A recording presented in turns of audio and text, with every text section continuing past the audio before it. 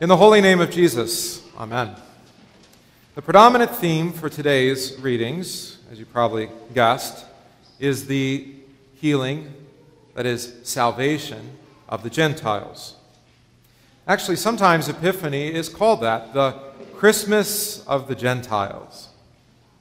The season began with the visit of the Magi from afar, and now today, Naaman received not only victory for the Lord and for Syria, but he receives healing at the word of the Lord and his prophet Elisha.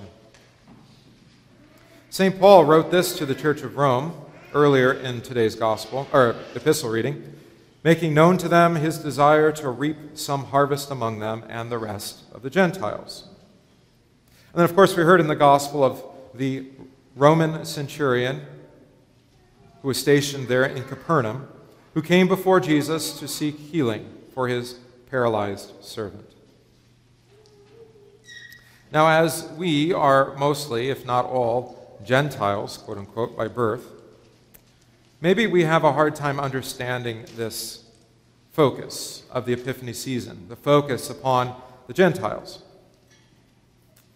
But I think we can actually understand if we examine ourselves rightly and see that we tend to fall into the same old errors as the Pharisees and Sadducees. But among us, it goes more like this. We are Lutherans by birth. We were brought into the Lutheran Church through marriage or by family or through adoption, but we belong here. We deserve to be here.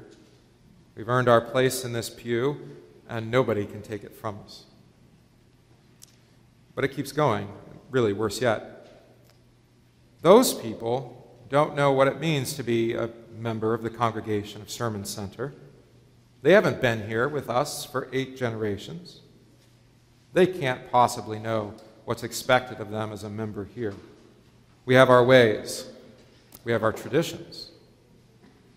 They don't know, and they dare not bring into question anything, because how can they know? Either conform or leave, toe the line, or be quiet. You're not alone in this. This exaggerated sense of self-importance, whether it is Jew and Gentile or servant and master, whether it is rich or poor, however that plays out, it always gets in the way of the gospel. So the implicit question in today's text is whether or not Gentiles, those who had been excluded, whether they too can be saved. But by Gentiles today, I would argue that we ought not think just of those who are not Jews, but rather those who are outsiders. Think of the leper, who is an outsider due to his disease. Think of the paralyzed man who can't participate in the life of his community because of his paralysis. Think of the centurion, who, of course, is a Roman soldier. How could he believe anything? And the old error that the gospel seeks to correct today in you is thinking of yourself fundamentally different than the them, the other. And this sort of us versus them dichotomy, it's always a distortion, at least according to God's word. It isn't real. There is no us versus them. Or as Paul says, there is no distinction. Remember the word, no distinction. All have sinned and fall short of the glory of God, and all are justified freely by his grace through the redemption that is in Christ Jesus. Your identity as a Christian, then, is not some special status due to you because of your hard effort or the effort of your parents. Actually, it's probably true. Some of you weren't Christians by birth. Actually, none of us are. Not by our heritage, and not by any of our good efforts. You are a Christian solely by the work of the Holy Spirit, working through the Word and granting to you as a gift faith, trust. This Word of God works through the forgiveness of sins declared, salvation in Christ only preached, baptism applied, and the Lord's body and blood given and shed and to eat and to drink. That is to say, your identity as Christians, the fact that you're a Christian at all, is because it's been received by you as a gift, passively.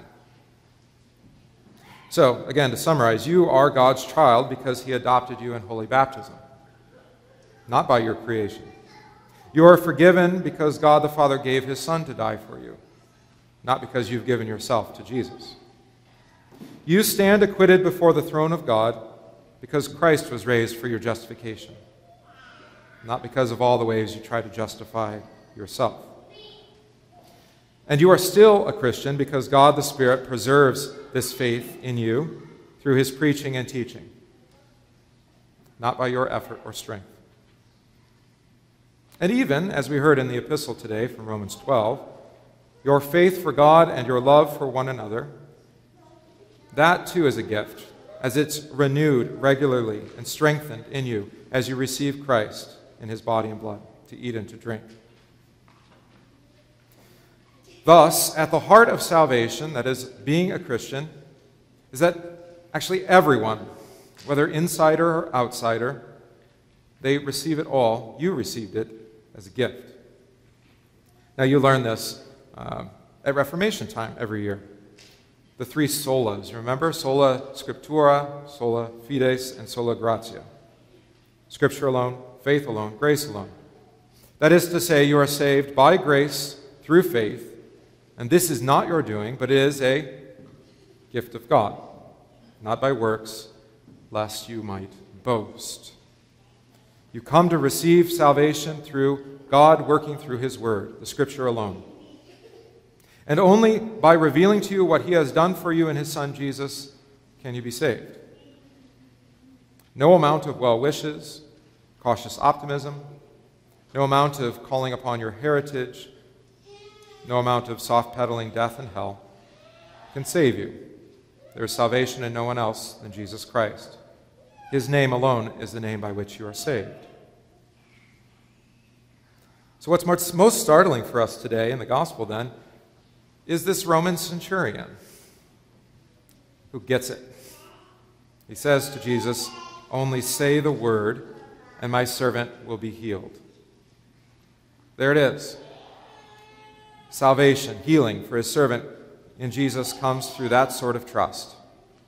The trust that simply by speaking the word, his servant will be healed. The same thing that's done for you. Simply a word spoken to you, and you are saved. Through the Spirit, through the word preached and taught. As the centurion understood, but we often don't, salvation doesn't come from within us. Trust in God doesn't come from within us. Even the new life of the Christian is not our life, but Christ's life lived through us. So by and through his word, God the Holy Spirit causes outside of you, externally to you, faith. He brings about trust in God, like he did with the centurion, through a word, which isn't even told to us by Matthew what the centurion had heard, but he trusted. And he does the same now, words attached to means, through preaching and water and bread and wine. Or as St. John wrote, "Now this is the confidence that we have in him, that if we ask anything according to his will, he hears us." If we ask anything according to his will, he hears us. And if we know that he hears us, whatever we ask, in whatever we ask, I should say, we know that we have the petitions that we have asked of him. It should be enough to simply hear the word of Jesus and to believe and to trust. But we also know that we are maybe more like Naaman, who, having heard the word of the prophet, doubted that word. The word that was powerful and does what it says. Dip yourself in the Jordan 7 times and you will be healed. Maybe we're more like Naaman, weak in doubt. Maybe we see that word as being weakness itself, powerless. And because of that, as I've already said, God's loving, merciful kindness overflows to us in other ways. Not just simply saying your sins are forgiven in the name of Jesus, which is true. But he also then overflows through many means of delivering forgiveness. He gives you brothers and sisters in Christ to also speak that word of forgiveness to you. He doesn't hesitate to show you his forgiveness in all of his means of baptism and Lord's Supper too. We only ask that God would work through all the ways that he's promised, that we would have faith like the leper who came to Jesus, or like the centurion who said, just speak the word and it will be done. And notice again what's in the background of this. Outsiders. Outsiders who shouldn't know, who shouldn't understand, and yet they are the ones who come and plead to the Lord for mercy for themselves and for others. This is how God the Holy Spirit works, though. He works through the means of his word attached to water, bread, and wine, pastor's voice, to give you what you can't possibly see or feel, to give you trust that you would rest confident that God will give what he has promised.